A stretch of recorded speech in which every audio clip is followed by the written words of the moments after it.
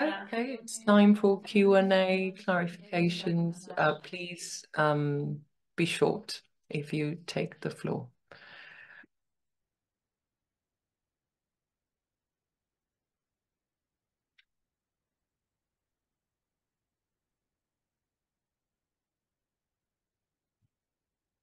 Anne-Marie from Australia.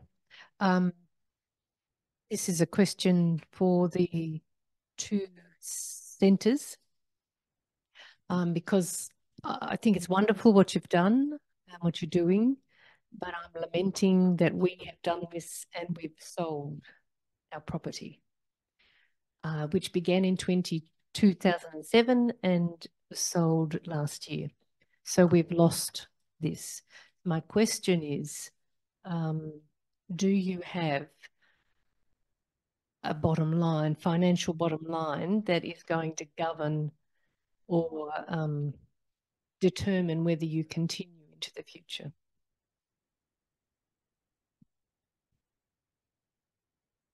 For the Châtelain, I don't think that the financial bottom line will be the main risk. The house is more or less running well in terms of finance. It's just balanced, and then investment will have to come from the province and from donors.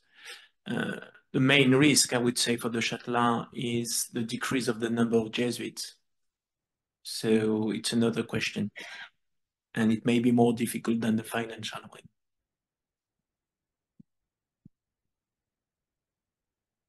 Okay, I don't know. I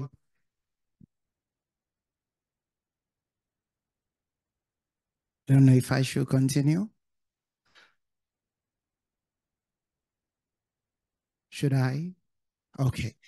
Thank you so much for your presentation. I don't know the size of the land you have, the size, and the products. Are they just for the people there to feed on, or is it for commercial purposes? Okay, my name is Cornelius, for those who prefer English. For those who understand, my name is Obiora. It means the hearts of all in my language. Thank you. I'm a Jesuit. Además de cantar muy bien, Apart from being an excellent singer, our gardens have 105 square meters because these are old people who work on the gardens. They have their pension. I mean, some have good pensions, some others don't. But these gardens are for therapeutical purposes, leisure purposes. We want to obtain good bio produce. They share the produce with their children. These are social gardens, relational gardens. So, of course, you cannot make ends meet with the produce of the garden. And since they are 430, they have a surface of 65,000 square meters. There's a big garden for one of the initiatives, but these are basically veggie gardens. Tomato, cucumber, courgette, pumpkin, onions, up to 40 or 50 produce. And then at the school, we have apple trees, pear trees, all kinds of berries. I can speak faster if you want. So the two gardens are different because in our faculty, we cannot take on so much veggie, but we also have peppers, courgettes, aubergines, onions, etc. But the main purpose is to produce, and people go there to produce, to plant and sow biologically. At the beginning, they are not familiarized with bioproduction, but then they take to it, and it generates a really nice atmosphere and extremely therapeutical in nature. We've measured that. We conducted a study on the social impact of gardens, and people go less and less to the doctor. So the public health system owes us. I have a question for Jaime. You spoke of 3 books, let's say 2 books in the classical tradition, and you added the life, the experience that could be included in the creation book. But let's say there are 3 books. And in a way, the spiritual exercises introduce us to the book of my life, of experience, and to the book of the Bible. But for the book of creation, it does not give us any spiritual tool, how to pray with nature, in nature, supported by nature. So outside of the spiritual exercises, in other spiritual tradition, have you identified schools, I mean, like tools, like the spiritual exercises that would help us to pray, and not only environmental literacy, but really to pray with it. And if I push a little bit, it's often a joke with other Jesuits, but I chose inside the pedagogy of the spiritual exercises to join the Jesuits with 1 sentence of the Bible. From outside, it's crazy. Are we going to say that one day people may choose based on something they've read from a tree, from a bird, like we choose reading something from the Bible?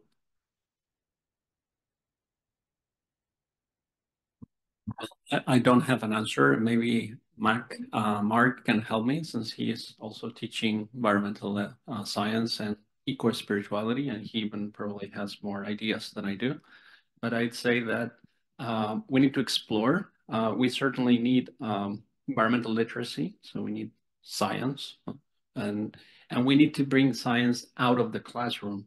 And there is a school of thought that proposes to teach students outside into the wild, or in the wild, or even bring the whole school out. And I think there are some interesting experiences in the US and Canada, not so much here in Spain, as far as I know. And I've tried to, I actually done it just once, to offer a walking retreat. So along the Camino de Santiago. So it was a group of 6 university students, a small group, and we would have like a meditation every day, based on a scripture, but also on some, if you want, scientific fact, like hydrology or the vegetation we're seeing. So we walked along the Camino. So we started in the Pyrenees and we walked along the Aragon River for 6 days. And then we had to walk in silence for an hour, and people would have to reflect on their own in the afternoon. So I chose the topic, and then we would celebrate the Eucharist at the end of the day, and also had some time to rest and play cards, not just praying all the time. So also leisure was important. And that's my experience, very limited experience, because where I work at Comillas, we don't have much room because the institution doesn't let you to explore these type of things. We don't even have a house near the mountains where we could go and spend 2 days there and teach them there. So we're trying to do that maybe in a couple of years, but we haven't done that yet. Someone else wants to add something on this topic? Well, yeah, my name's Mark Mackey from Chicago in the US. I guess I would just add, from my experience and others, using natural history, as we would call it, in kind of the Western science tradition, learning specifically about names of plants and animals. That can keep us stuck at just like the scientific name, and that can stay in a headspace. But I've found that learning about the story of a species does kind of break open, and it's kind of the classroom outside. And so that's maybe from the Western sense to, to get at this line of, well, we're asking people to care for nature, but how can you care about what you don't know? And how can you love what you don't know?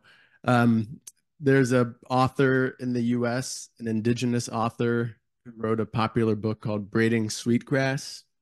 You're familiar? I'd really recommend it. And that brings an indigenous perspective alongside of her professional perspective as a botanist. So I think there's some potential dialogue to tap into other traditions that do use, have ways of praying. Just a couple thoughts about how we can bring these together, but also in our collaborating and care for our common home in the fourth UAP, kind of focus on the collaborating part and kind of having the humility to say Christians can learn from other traditions as well.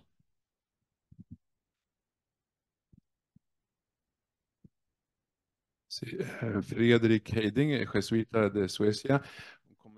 I'm Fredrik Kering from Sweden. I have a comment for Javier. We should acknowledge the debt, what we owe to the Franciscan tradition, because the book of creation comes from Bonaventura and St. Francis of Assisi. And we can move on with Francis Bacon that you mentioned, Jaime. And it's like an obligation that we have in our tradition to acknowledge, or maybe we should say out loud, that it's more natural and genuine. It belongs to the DNA of the Franciscan tradition to be closer to nature. What we are doing here in the symposium is a way to work with this notion of creative loyalty and to develop Ignatian tradition. But I want to be a bit provocative here. You didn't mention competence.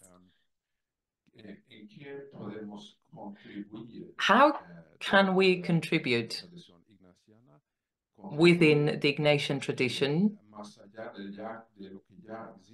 How can we contribute to go beyond what exists in Franciscan tradition? The examples of Valladolid and Lyon are eye-opening examples of creative loyalty. But from a theoretical standpoint, there's a lot of work to do to compare. I'm Jerome. There is a very nice tool, which is to visit a museum of natural history. I think I often recommend that, and for me, so it's a very big experience. And I think we could work out some tools of helping people visiting this museum and praying and getting in and having it, visiting it with the faith look. That is very nice.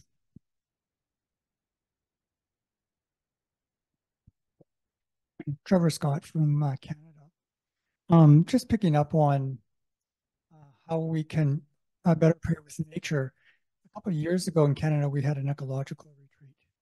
And one of our activities was having John McCarthy, who's a Canadian Jesuit ecologist, lichenologist in particular, on a little plot of land on the property of our retreat house in Sudbury, Ontario, north of Toronto. John walked us through in about 20 minutes how the forest relates with itself, you know, the role of mushrooms and how the different trees relate with each other. And that was a fascinating time of the retreat, because being in a forest, it's very Baroque. There are all these beautiful details, but it's hard to make sense of them. And John, within 20 minutes, was able to kind of encapsulate how the forest relates with itself. And he helped make the forest a simpler place, more relatable, as beautiful as being in the forest is. So it was a wonderful, that was a wonderful moment of the retreat.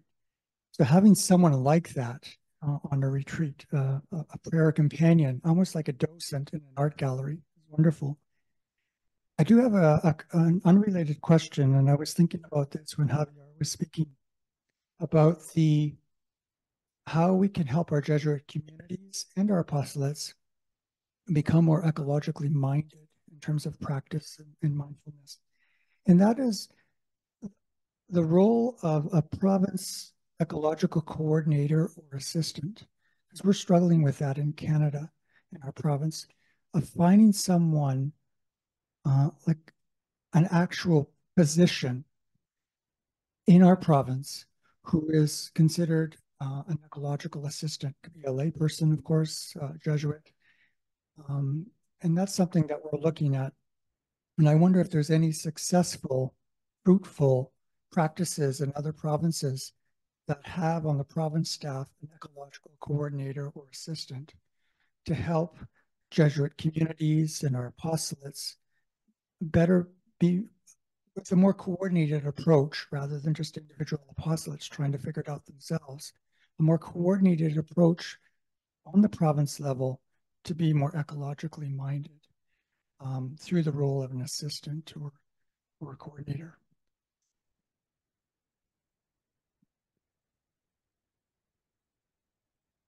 Well, I can answer to the question. This may be pride, but I would say that's what I've been asked to do in the past 3.5 years in my province with the 2 young women we've recruited. So I am the coordinator, the delegate, and we have recruited one and then another layperson. And is it a success? Well, I don't know. We've worked and we've managed to move some lines. The lines we were moving in the Jesuit community had impact in some of our institutions. That's why we recruited a second lay woman to work with me, but the schools were trying to call us to help them. And it was too much work for myself half-time and for Gabriela full-time. So, there are outside signs that this was not a total failure, because, and Felipe may be able to say more, but Franck Janin was the coordinator of the European provincials, and based on the experience of the province, is asked the other European provinces to name an eco coordinator. And they came for a meeting, first time in-person meeting at Châtelain 3 or 4 months ago. So of course, the reality of this mission as eco coordinator is very different. Most of the Jesuit companions or layperson have 5% of their time, 10% of their time, but that's a beginning, and we hope there will be more. José Ignacio is the coordinator for this province, for example. Jacek, who is here, is coordinator for his Polish province. So I would say, I don't know if it's a success, but at least we are spending energy and time and a bit of money.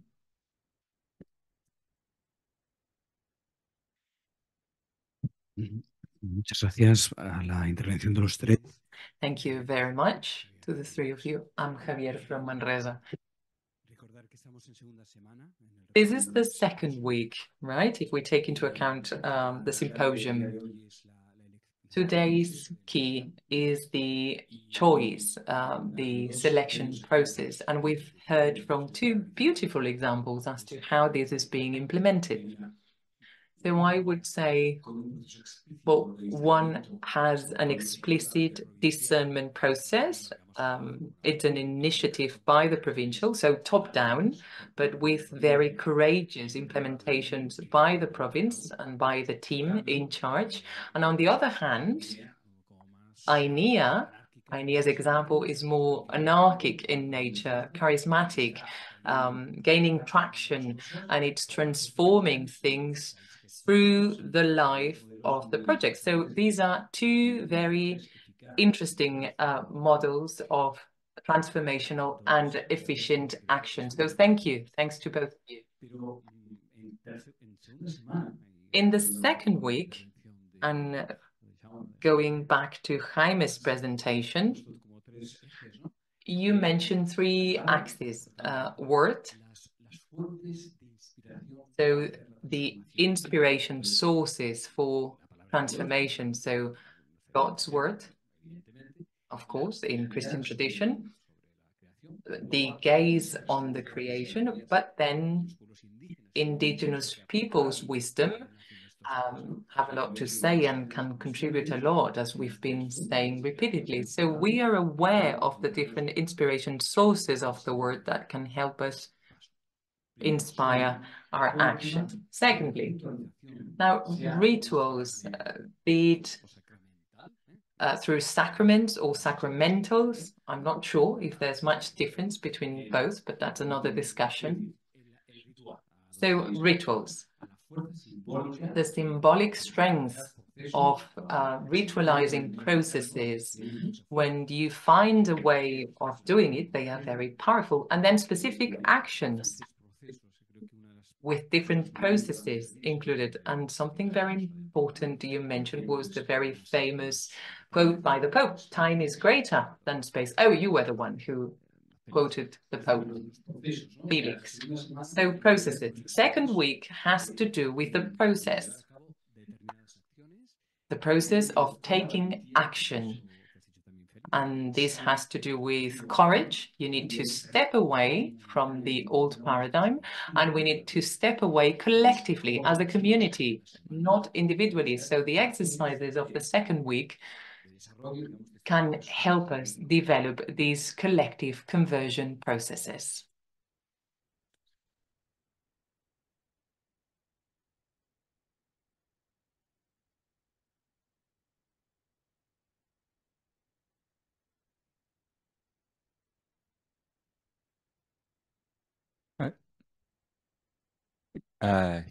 Just to go back a little to what was being said earlier on,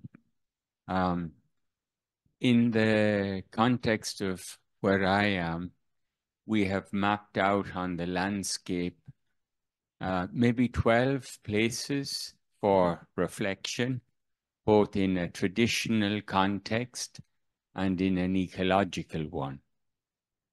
And usually these are places where there's a transition, either in the landscape, reflecting a transition in the culture, or a source.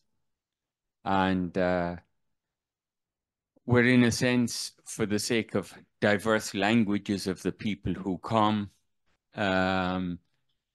putting signages up to explain what is going on ecologically and what is the spiritual point of stopping at this place.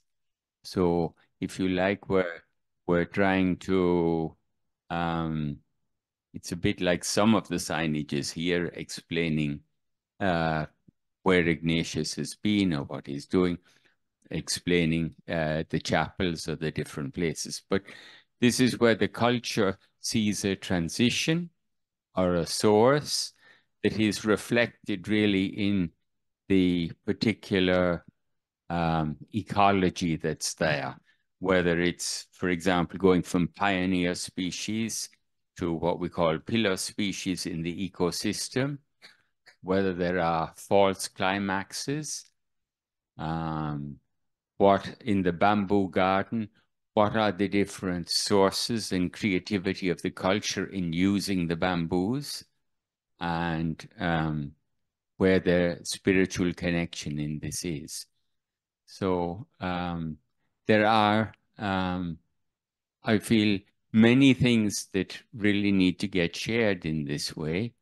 How to find both the spirit of the culture and the landscape. And we might also look at this, as you were saying, in terms of the history. I'm Irish, and every well in Ireland is St. Patrick's Well. You know, we've adopted everything from, a pagan tradition, if you like, and baptized it.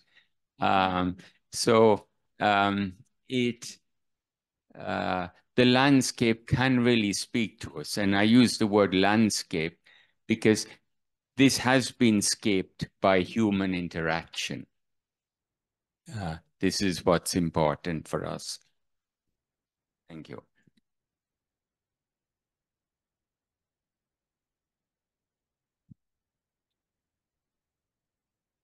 Muchas gracias a los tres. I want to thank you all for your presentations. They were extremely eye-opening. I'm Alejandro, a Jesuit from this community in Manresa. I'd like to share with you a difficulty I've been facing since the very beginning of the symposium. Let's see if you can help me think about it. And that is whether we are finding it hard to include the ecological issue or any other in the inner process of the exercises, because the approaches I'm hearing are asymptotic in nature and not direct ones for the exercises, I mean. So are we maybe imposing an agenda that is not strictly about the exercises? I'm thinking about the internal process. We can discuss the environment, we could discuss sexuality in the future, or the Champions League, and the exercises. We can include any topic we want, but maybe we are imposing an agenda that is not included in the exercises per se. I understand that conversion in the exercises emanates or flourishes on the basis of a living relationship and not the topic that is proposed, a living relationship with Christ and the Jesus of the gospel. The order in the Ignatian meaning emanates from a relationship and not an agenda or a topic. So what will generate change in us, the retreatants and the companions, is the link, the relationship, the affection. De hecho, Ignacio dice. Actually, Ignatius says in the annotations that the companion must not impose his point of view or his agenda on the person he's accompanying. Maybe we should talk about Ignatian ecology, not ecology and exercises, maybe. So I don't know. This is my final question, and I don't know if anyone can help me here. How to tackle the ecological conversion process from the relation with Christ himself. Thank you.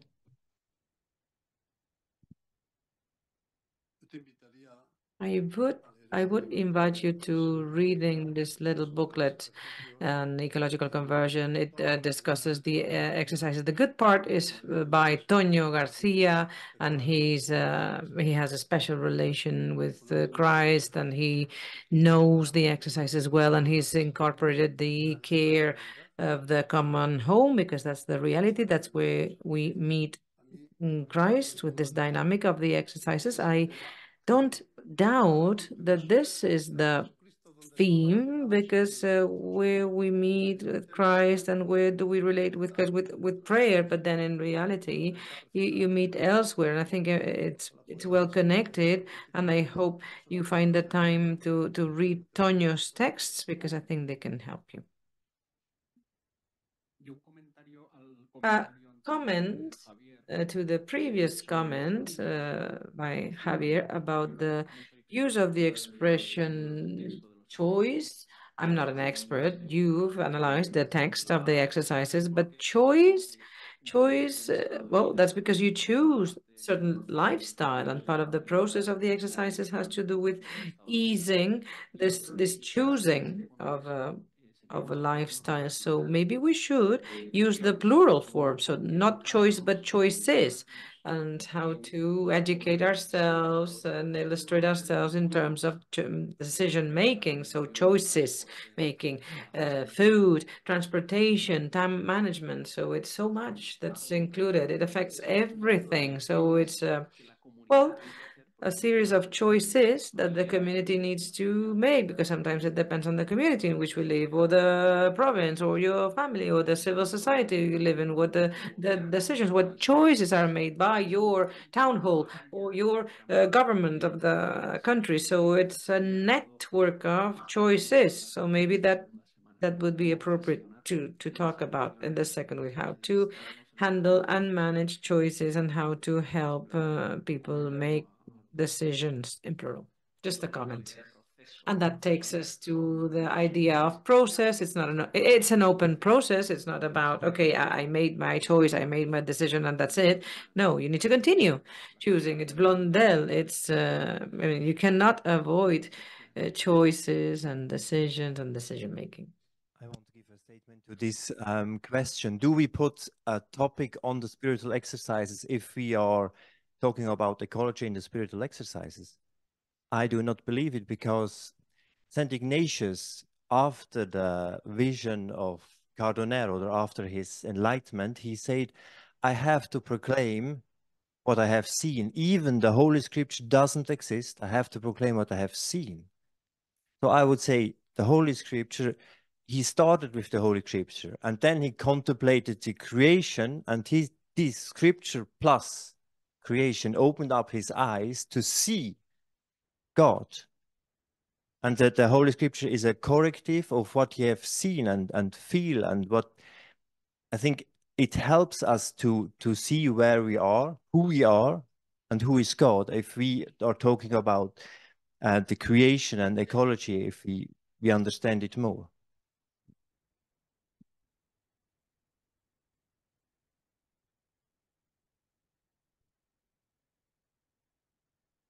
Just a very brief comment on the same thing.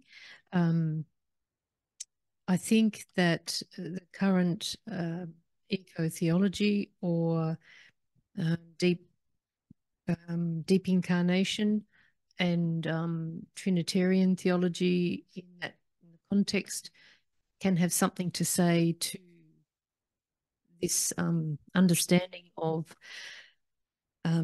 trying to translate the exercises in this key without imposing. I think it's Ignatius drew from the spiritual and Catholic tradition deep in the patristics, and that is what current theology is doing in this space. And I think we can draw from some of that. Yes, something about your question. It's also my question really deeply, and I try to have some answers. I will tell you something, but it still is a question.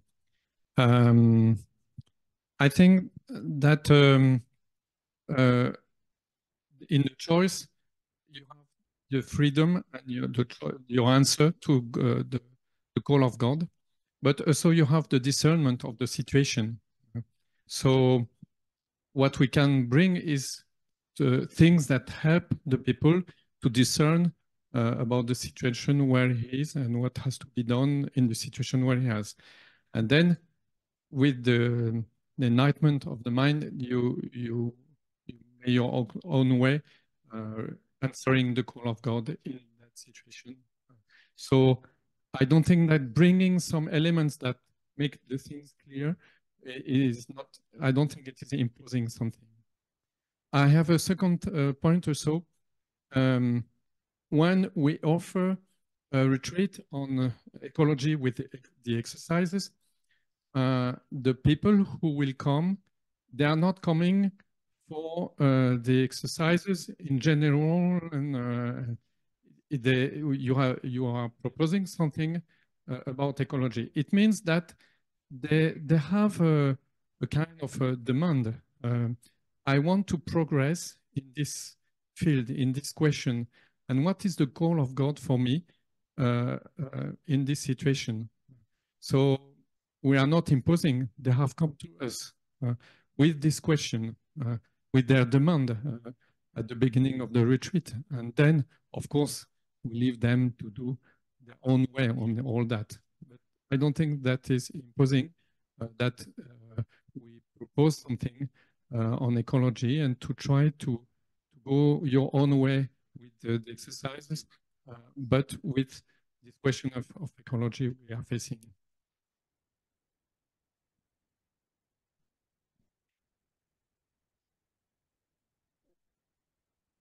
Roberto Jaramillo. I'm Roberto Jaramillo. I would like to thank Jerome and Alejandro as well for the question, because I share the very same question And I think it's important.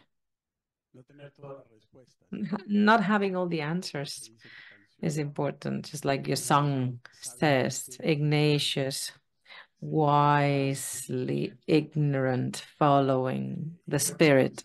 And I think that that is what we are all trying to do here.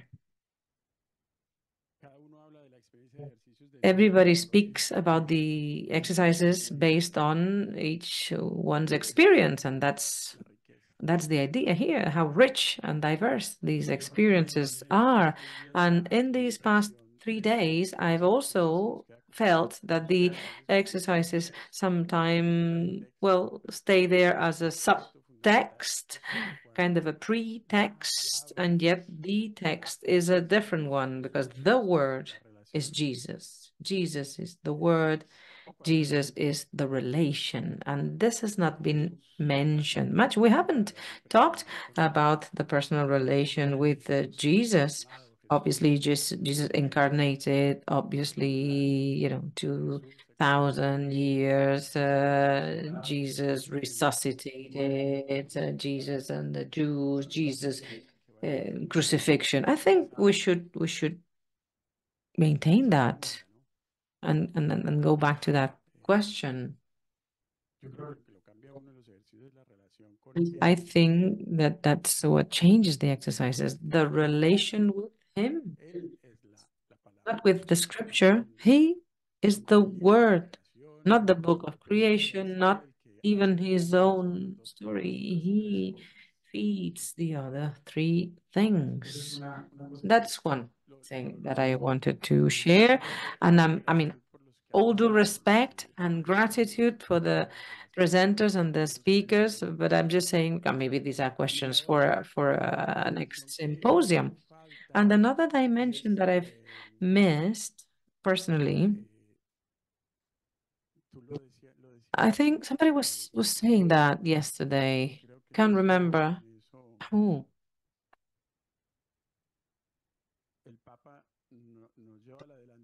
And I think the Pope is ahead of us here as well. It's the cry of the earth and the cry of the poor.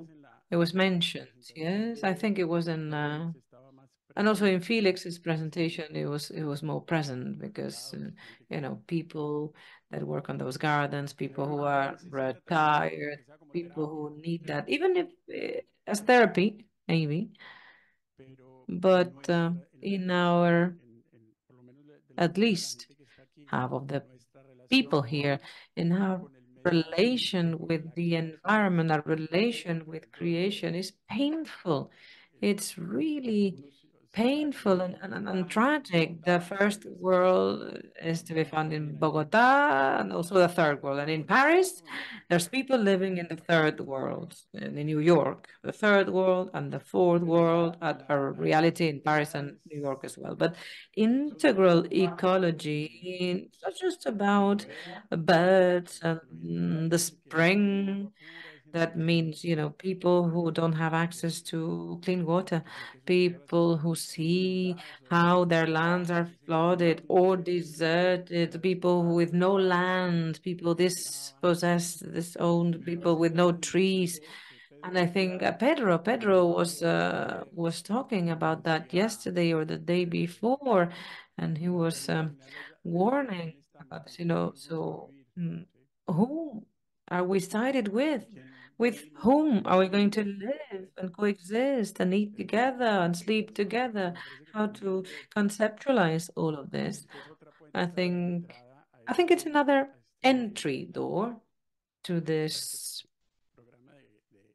to this program of the exercises and integral ecology. Sorry, maybe I caused more confusion. Okay, so we will jot down this question and many more for today and tomorrow. And now we will meet the entrance. So remember, go to your room, change your shoes if necessary.